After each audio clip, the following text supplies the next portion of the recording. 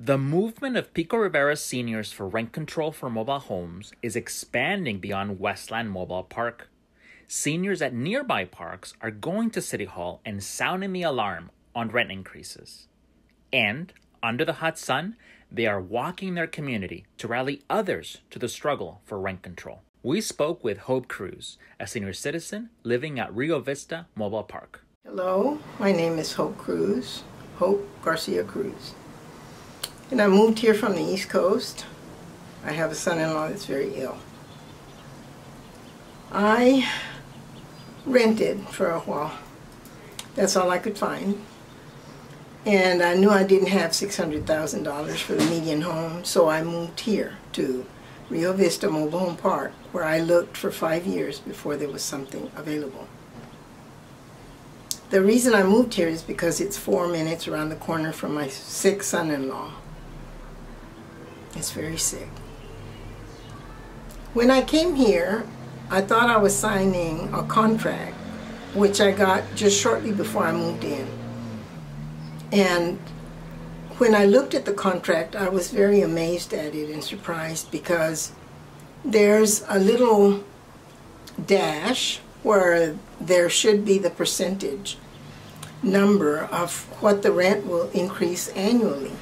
But there's nothing written on it, it's blank. And so I called the management and I asked about that blank. And they told me that it's because it's up to the owner, the park owner's discretion to raise the rent as much as he wants, as much as he needs to. So I moved here 3 years ago in here, and I was charged the first year 5%. The second year I was here, which was more toward the pandemic, I paid another, on top of that 5%, I paid another like 4.85% or 4.9%. And I paid that for 3 months. And then I got a notice in the mail that said that I was going back because of the pandemic to the original 5% increase. So it has not been increased yet. It's 21, but I feel that once the pandemic is over, that my rent may go up as much as 9%. It would be including the rent increase plus another increase that I haven't paid. Along with that, my neighbor across the street is crying. I have heard her cry because she's Social Security, like I am. We're on fixed incomes. And she lives in a smaller home, but she's getting ready to pay over $1,000. And when she does, she says that they're not allowing her to bring in relatives to help her or to rent a room so that she can help herself. She's alone, one income. And she's afraid she's going to lose her home because there's nothing that she can do to make up for that. Me, I'm being charged a fee of $50 to have my daughter live with me monthly.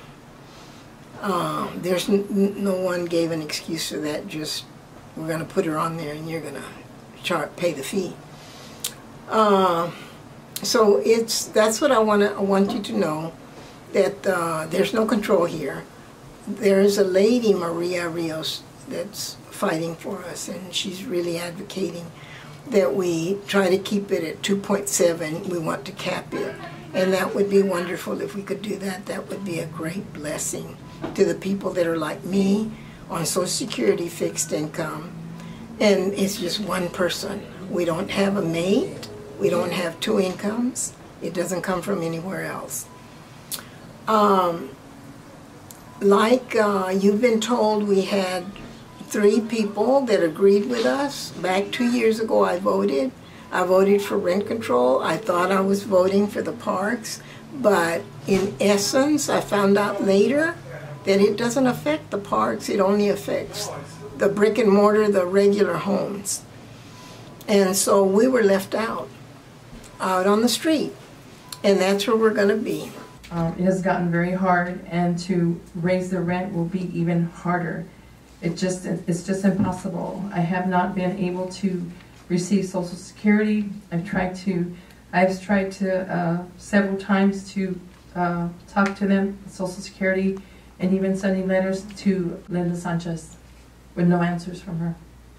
We need this protection for us as time goes on. I mean, we have that threat that we're going to lose our home. We're going to be uneasy year by year if we don't have rent control. What's going to happen to us?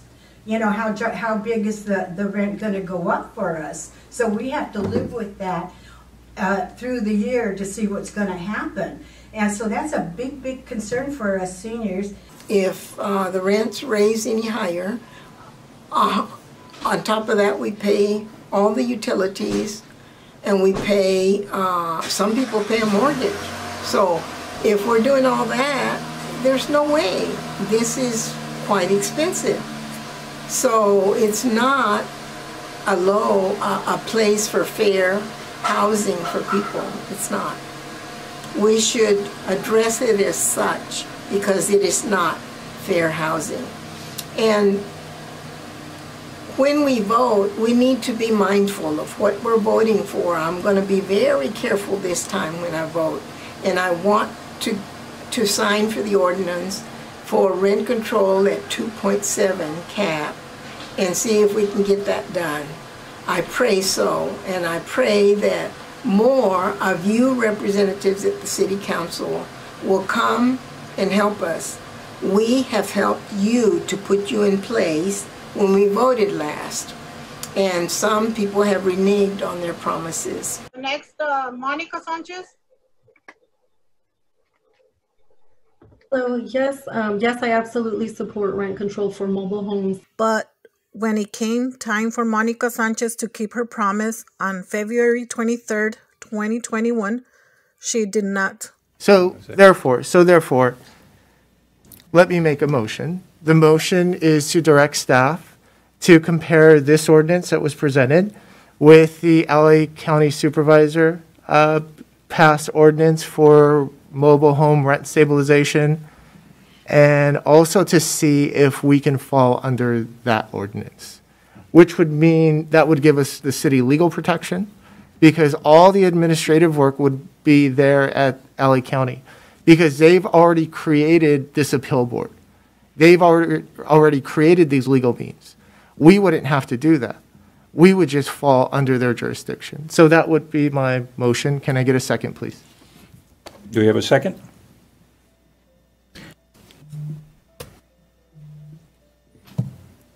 No second. Let's move on. Do you have a message for the mayor, for Mayor Elias? Mayor Elias, please find it in your heart to take notice of our petitions, all the signatures that we've gotten for y'all, everything that we're trying to do to help these people that don't have work. They don't have work. How can they afford to pay a rent for the ground, a mortgage for the house, all the utilities, and nothing is being fixed. Nothing is being spent on the park. We pay for our own homes, our own repairs.